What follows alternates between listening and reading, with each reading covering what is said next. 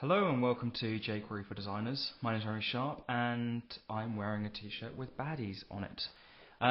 In this screencast I'm going to be showing you how to link your navigation, say it's on the sidebar, with the content block.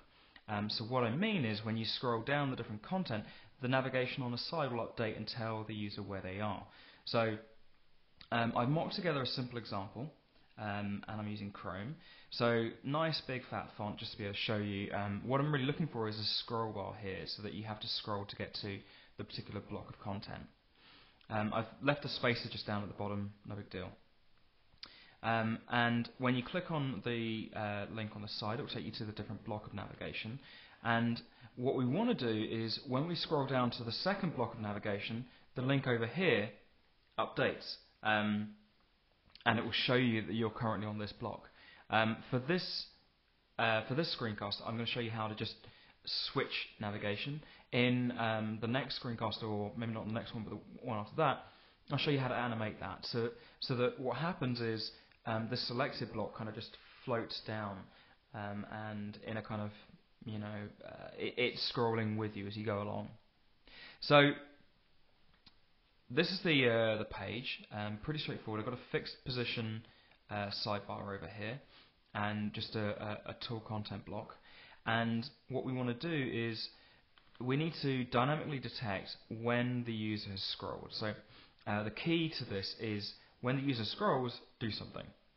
Now what we want to say is when the user scrolls, look for the heading that is currently in the viewport in the current browser view, and find the ID that H1 is sitting inside of. So let me just pull up Web Inspector and go to the Elements tab and show you that the second H1 is sitting inside of a section element with the ID of second.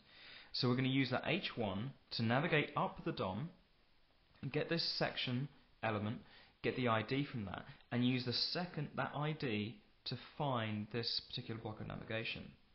So how do you find navigation based on the ID? Well, I've used this several times with my tutorial. So let me just show you this UL. Let me just jump to source code actually, because it'll be a bit clearer. So here we've got straightforward list, no issues there, and the href points to the ID of the element that we want to link to. This is the hash. So to find the anchor that has the hash that matches an ID, so let's take second as our ID. Let's open up console, check that I got jQuery on the page. No, I don't. Okay, let's get the right version of jQuery in here. Actually, we haven't got it yet. So I'm just going to grab the link. Bear with me, I'll be back in 1 minute. Okay, so we're back and I've got the link from Google. So that's the jQuery link I want. Let me just put this in. Now, refresh the page. We've got jQuery on the page. Now I want to find this href. And I have an ID of second. Okay, so what I'm going to do here is look for the links that are inside of the nav element. I'm going to filter it, and then I'm going to change my query. So currently we have 4 elements, and I'm going to change this to say search based on the hash attribute. So that's this, the pound symbol for the Americans and the hash symbol for the UK guys like me and gals. And if I just do hash equals second dot length, I get that element. So if I pass in an ID here, like this, you can see that we can use the ID of a DOM node as the thing that we use to find the right navigation element. So we've got that piece of information. The trick really is working out which H1 is in the viewport. So thankfully there is a jQuery plugin for that, jQuery viewport plugin, and we actually want this one, viewport selectors. So I'm going to go over to that site, just show you where to get it from. So there is a link at the bottom of this page. Yeah, source and minified. I've already grabbed the minified version of the page, but this is how it works. Basically, it extends your jQuery selector so you can do in viewport. So we can say, find me all the elements that are in the viewport.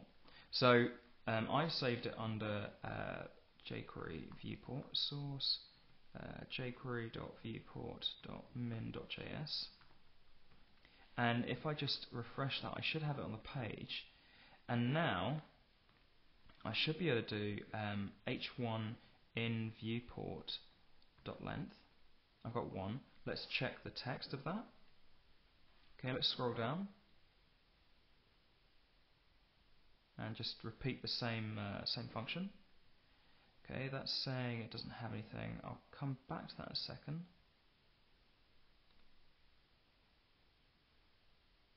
Okay, why didn't that work? I've got a feeling that might not be an H1. Yeah, it's an H2. So at the point where there was no H1s on the page, it failed. So that's something we're going to have to deal with later on in our code. But if you can see, I'm scrolling down to the third section at H1s in view. We can see that text is updated. So we're going to use the in view selector to be able to work out which H1 is in view. Okay, so let's get cracking with some code. So the first thing we need to do is I'm including my script at the bottom of jQuery, so I don't have to do document.ready. Okay, because it's at the bottom of the document, it's already ready, so I don't need to do this. So I'm going to just do window.scroll. Whoops. And this event's going to fire whenever I scroll up and down the page. So what we could do here is drop into the console h1.inViewPort.text, and let me just open up my console and just scroll up and down. Oops, refresh it first. Yeah, so you can see it's finding me the H1 that's in view. Now what if there's two H1s in view? Well, we can chain and we can do first.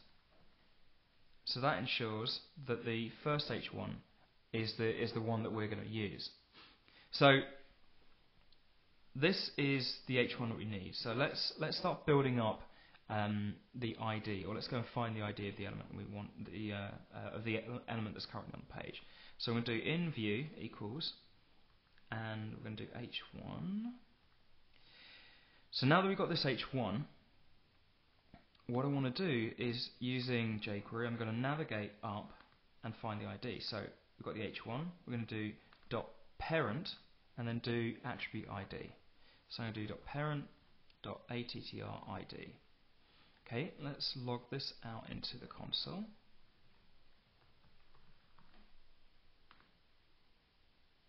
Okay, cool. So we've got undefined, we've got second, first, and so on. It's good. Now, just a point about this, I would normally not use ATR. I would just do 0.id. But because this could be undefined, we want to use jQuery's functions because they fail silently, and we're going to make use of that as well. So we've got the H1. Now I know that actually I want it to be just the H1s that sit directly inside of the content, and with the first H1 that's nested inside of a section. So let's just tighten up our selector. I'm going to do content section H1.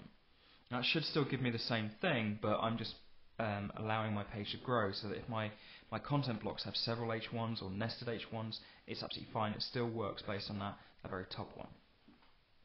So the next thing we want to do is find the link in the navigation bar that has a hash matching this in view. So let's do console.log, and I need to do nav a. So these anchor elements inside of my nav element,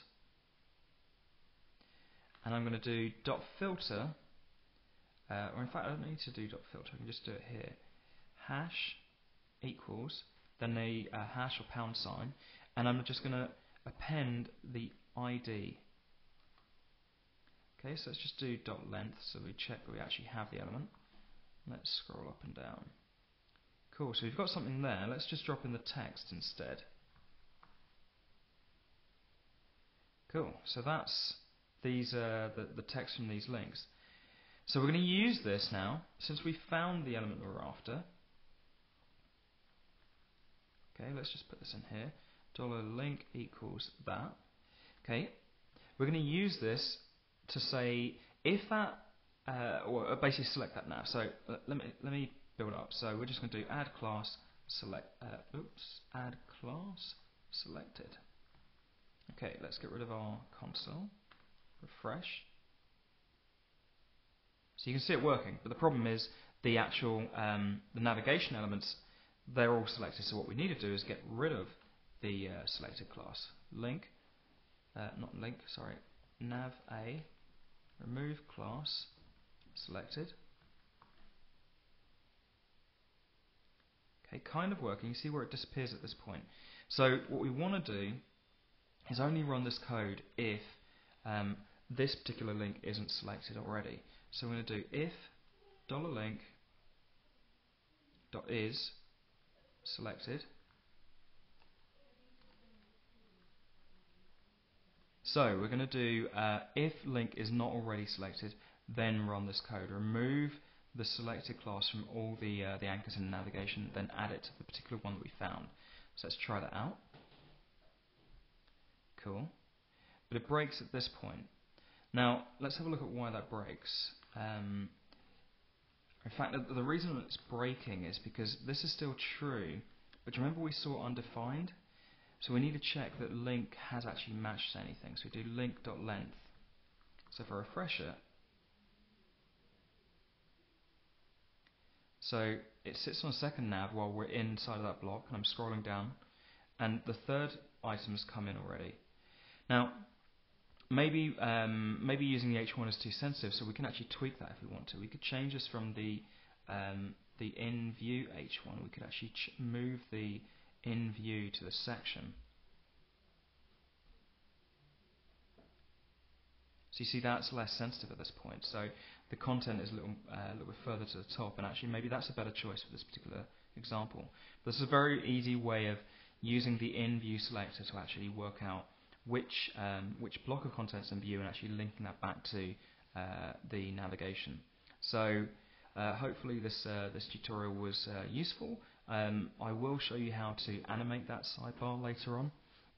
But otherwise, if you have any comments or feedback, please drop a comment on jquarryfordesigners.com. Otherwise, thanks for watching.